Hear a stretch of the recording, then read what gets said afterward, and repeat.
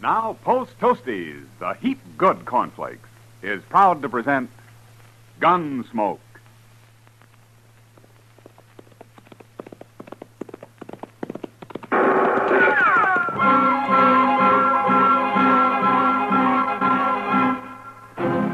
Around Dodge City and in the territory on west, there's just one way to handle the killers and the spoilers, and that's with a U.S. Marshal and the smell of gun smoke.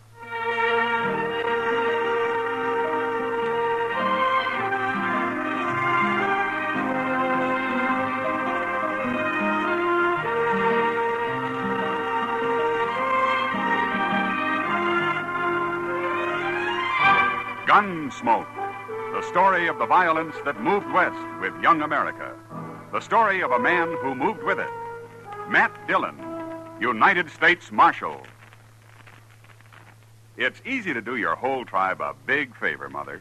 Just pour every big and little Indian in your camp a breakfast bowl full of Post Toasties. Post Toasties, you know, are the heap good cornflakes. They're the best thing that's happened to corn since the Indians discovered it. Fresh as fresh can be. Say, Post Toasties are cracklin' crisp. Sweet kernel corn flavor. Toasted. That's Post Toasties. Post Toasties are packed with nourishment, too. A bowl of Post Toasties with sugar and milk helps your big braves and little Indians start the day right. Get Post Toasties soon. And now, Gunsmoke, starring William Conrad.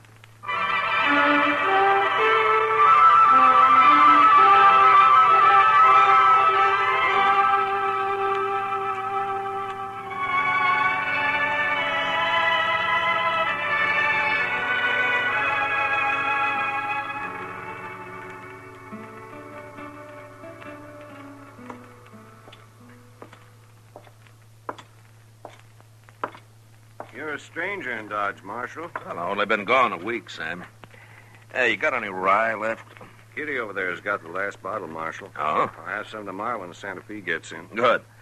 Meanwhile, I'll see if I can talk Kitty out of a drink. Sure.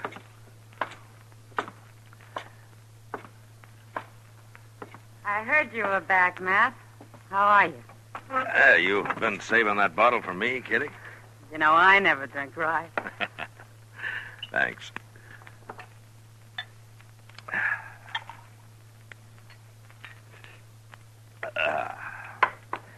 Well, it's the closest I've been to civilization in a week. Did you find what you're after? Yeah, I found him. Yeah. What's that stuff you're drinking? This? Here. Keep the bottle on the floor. Looks better. Now, let me see that. Professor Bone's Wonder Medicine.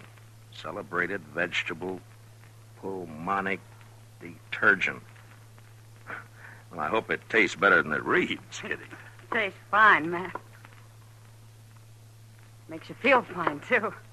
Essential oil of worm seed, a new and valuable curative. Professor Bone, Ph.D. in Pulmist, Professor of Practical and Medical Botany, Natural and Civil History. Well, that makes sense. Where the world did you get a hold of this? Well, everybody's taking it, Matt. Oh, I forgot you were away when Professor Bone arrived. What? You mean he's here in Dodge? Sure. Came last Thursday. Got a fancy wagon he lectures from every day. About this time, as a matter of fact. You should hear him, Matt. He's great. Yeah. He must be. No, he really is. Well, what's in that tonic, Kitty? You're kind of misty already. Makes you feel great, Matt. Try some. Here. No, thanks. I don't need any worm seed oil. Liquor does me all the harm I need. You'll buy some once you've heard him talk. He's awful smart, Matt. Yeah, he must be. He's a professor. It says so on the bottle there. I don't care if he's a professor or not. He makes wonderful tonic. Yeah, I can see that. Matt? Oh, I'm glad you're back. Yes, you come with me. Hello, Doc. Sit down, won't you? No, you come with me, outside. I want you to see this spectacle. What? Oh, well, what are you talking about, By Doc? this red-nosed old scarecrow, Lute Bone. You ought to be tarred and feathered, that's what. Oh, look right there. There's a bottle. Kitty, that's yours. It's good, Doc. Real good. I'm going to smash this bottle in the street. No. And if I find you drinking any more of it, I'll paddle you. That's what I'll do. Really, Doc? Oh, you see what it does to people? Come on, Matt. Okay, Doc, I might as well find out what this is all about. You'll excuse us, Kitty? You, not Doc. I mean what I said, Kitty. Boy. Yeah, let's go, Doc.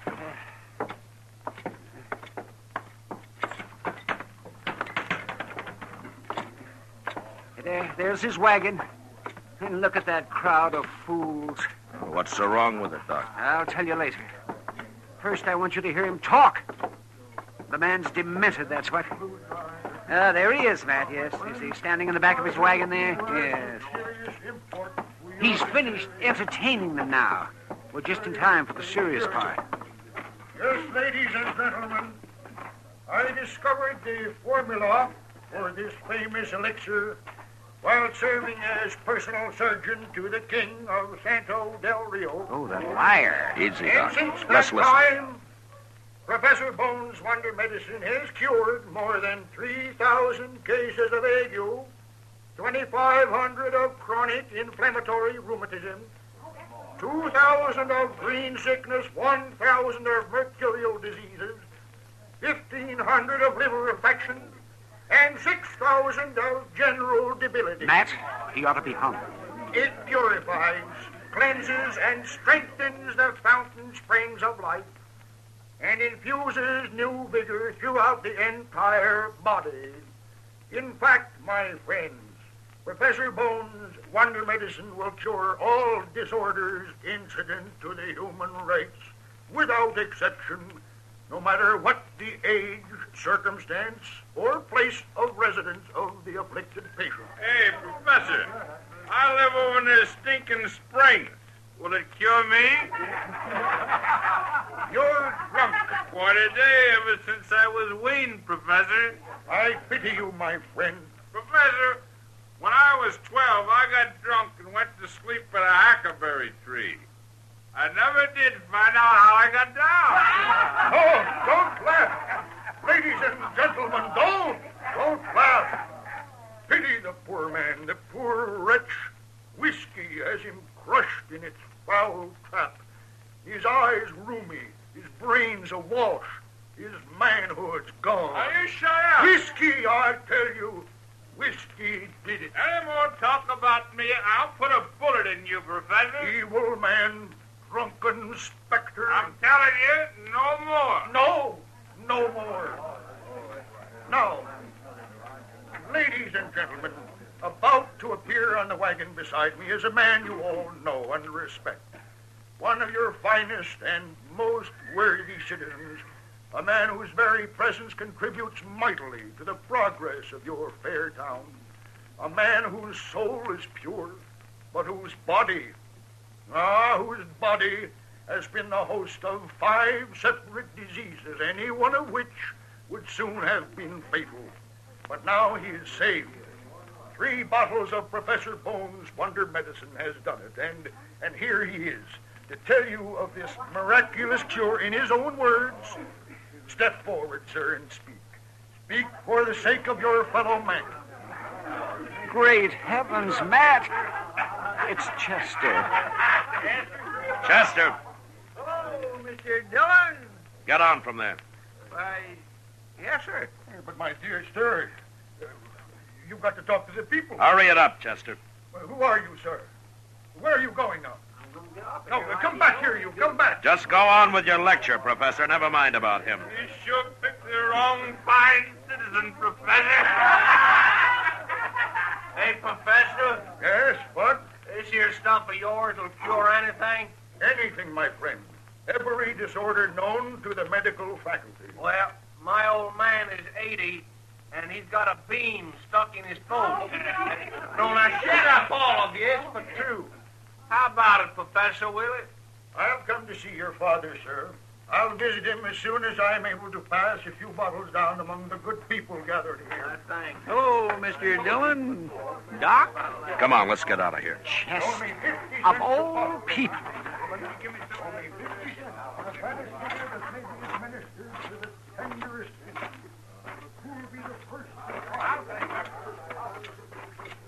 I suppose he's got you all doped up with that stuff, too, Chester? Oh, it makes you feel great, Doc. Is that why you were up there? No, sir. I got a deal with the professor. He pays me $2.50 a day and gives me all the medicine I can drink. Free. It's idiots like you that made it possible, such quackery, Chester. Now, here, Doc, I'm not an idiot. You've been acting like one, but that's not what's important. Matt, I've analyzed some of Bone's so-called medicine. It's got opium in it, for one thing. Well, do you think it's dangerous? Of course it is. People can get in the habit, and what's worth is something is wrong with them, and they're taking the stuff. They wouldn't find out until it's too late. You've got to stop this business, Matt. Yeah, I suppose you're right, Doc. Either you stop him or by heaven, I'll shoot him. Now, I'm serious, Matt. All right, Doc, all right. I'll talk to him a little later. And meantime, you stay away from him, Chester. Yes, sir. I'm sorry, Mr. Dillon. I didn't know.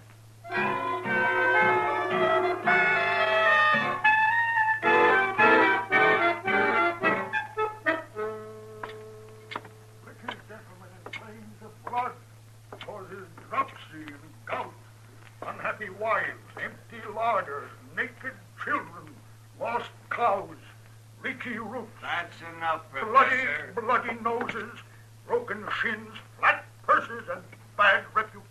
I said that's enough of that, Professor. Now get out of here before I break a bottle of good whiskey over your head. You're a destroyer of men, agent of the devil. Oh, shut up. Nobody's going to preach against liquor in my place. I'll fix you. All right, boys. hold it, I'll- Sam, hold it. Professor Bone, I'd like to have a word with you. And who are you, sir? I'm a U.S. Marshal. Now, let's sit at a table over there, huh? Come on. I'm at your service, Marshal.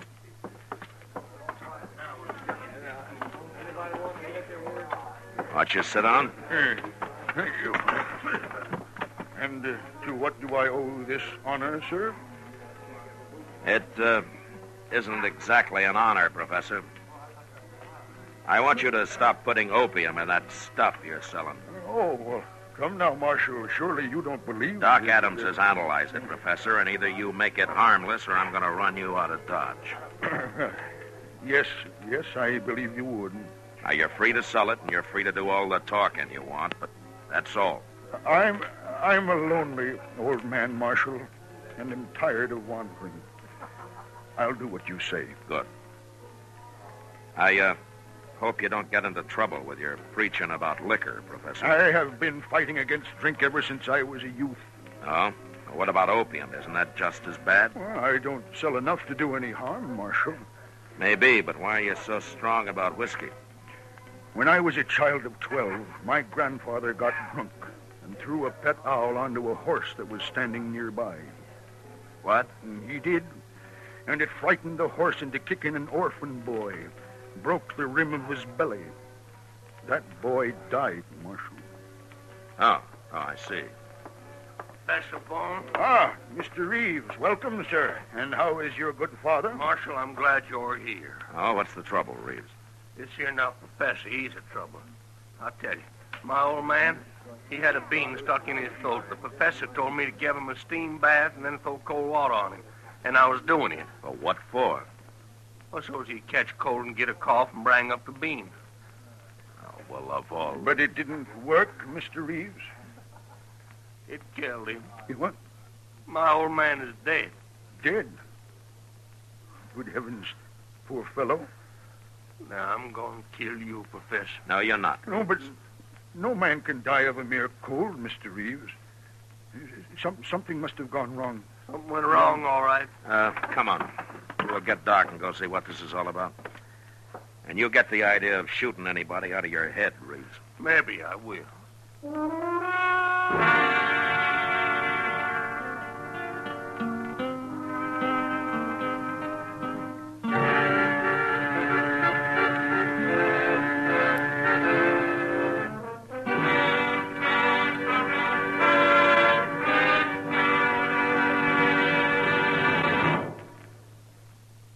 Say, what goes on at your house at breakfast? Well, you can take it from me. The best thing that can go onto your breakfast table is Post Toasties.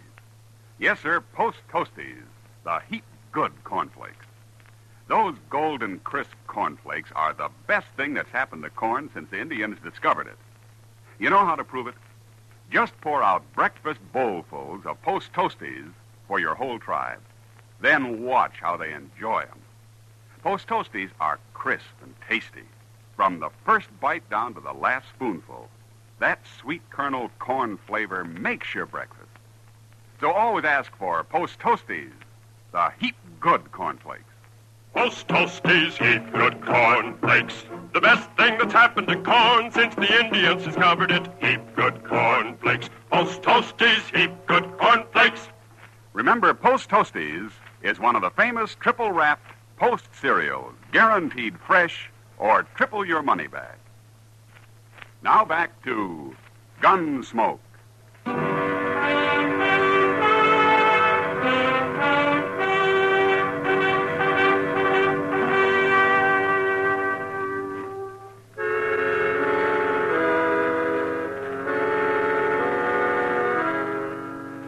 Professor Bone wasn't a normal, everyday type citizen, but he wasn't a murderer either. And whatever had gone wrong and killed Reeves' father couldn't be blamed entirely on him. Reeves had been a fool to follow his advice in the first place. Doc told him so, too, in as many ways as he could think of. We found the old man still lying in the steam bath Reeves had made. All he'd done was to dig a big hole in the ground with a fire pit in the middle and then stretch some canvas across the top for a roof. Doc climbed down into it, and after a few minutes, he came back out again. Well, Reeves, all I can figure is your father died of a heart attack. I don't believe it, Doc. That old man was strong as a bull. Well, I know that, but there's nothing else that could have caused it. How long did you have him in there, Reeves? Oh, maybe half hour, Marshal. He was having a fine time when I left him. He poured a whole jug of vinegar on them rocks. I went up to the house to get some more. Oh, wait a minute. What'd you say? Vinegar? Sure. Professor here said it'd help him to sweat. Wait a minute here. Yeah.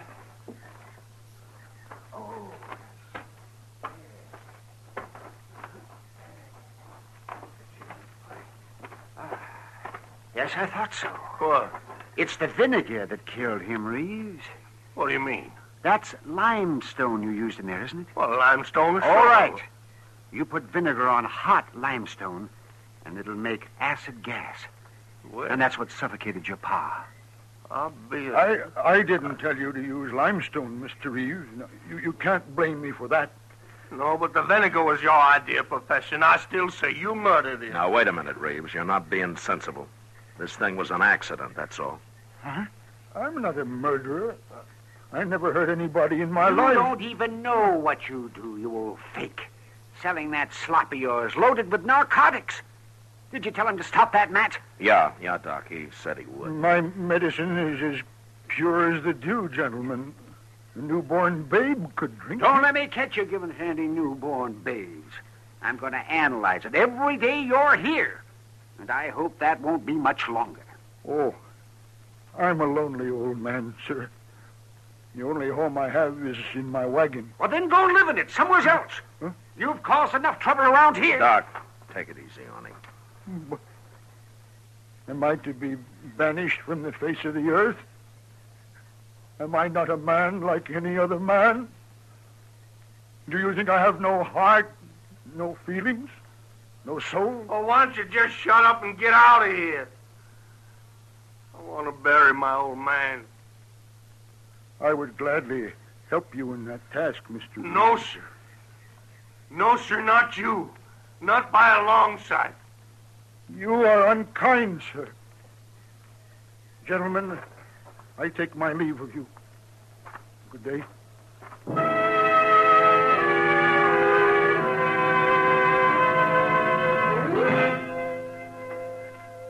For some reason, the three of us stood there in silence and watched Professor Bone walk away. He stopped once and glanced back at us for a moment, then went on. Later, when we got back to Front Street, his wagon was gone, and we figured probably that'd be the last that we'd see of him. Dodge was fairly quiet that night. And when somebody reported seeing a fire of some kind out on the prairie, I decided I might as well ride out and have a look.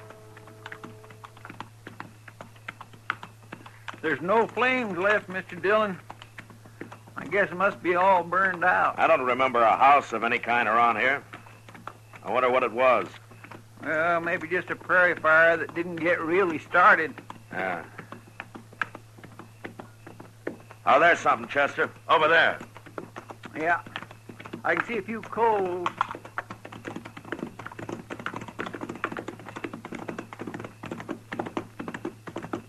Holla. Why, it's a wagon, Mr. Dillon. It's all burned up. That's Professor Bone's wagon, Chester. Golly, sir, you're right. That's his horse, too. Professor! Professor Bone? Now, let's take a look here.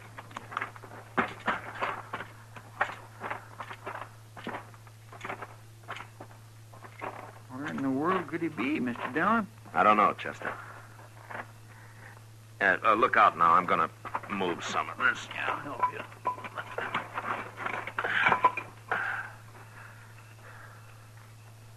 Look. Look right there. Yeah, You think that's a professor? I'm afraid so, Chester. Poor old fella. He must have been asleep and his wagon caught fire. Maybe. Funny he couldn't get out, though. Unless he was drunk or something. Professor Bone didn't drink, Chester. That's right, I forgot. He sure didn't. Say, you think maybe somebody did this, Mr. Dillon? Well, he had 2 or 3 men pretty mad at him.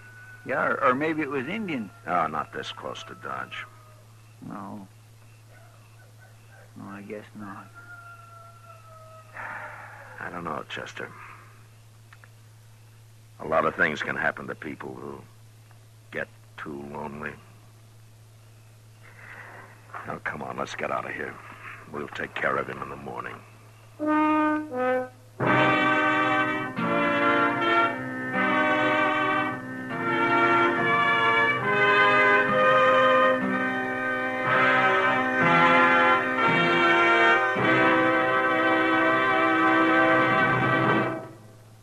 In just a moment, we'll tell you about next week's adventure on Gunsmoke.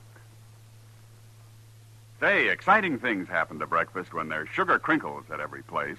Sure, new sugar crinkles make breakfast more fun than a circus. You know why? Sugar crinkles is the sugar rice treat that's just right sweet. Not too sweet, the way some sugar-coated cereals seem to be, and not like others that aren't sweet enough. Sugar crinkles, every golden crisp nugget of them, is just right sweet. So try starting your day off just right with new sugar crinkles. And don't forget, when you're listening to the radio or watching television, sugar crinkles make great snacks. From the bowl or from the pack for your breakfast or a snack, sugar crinkles are more fun than a circus. Try sugar crinkles soon. They're the sugar rice treat that's just right sweet. So better get several packages.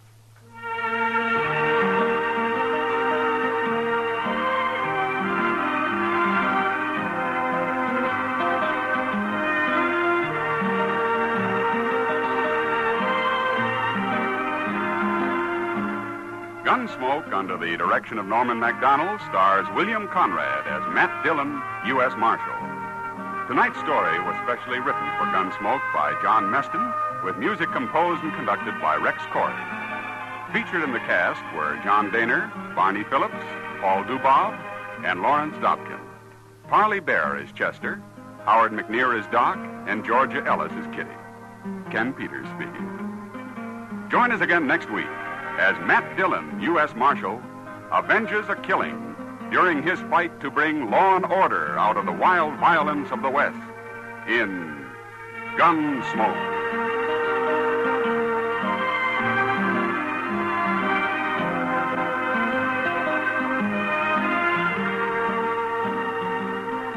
Listen next week at this time when Gunsmoke will be brought to you by Sugar Crinkles, the sugar rice treat that's just right sweet.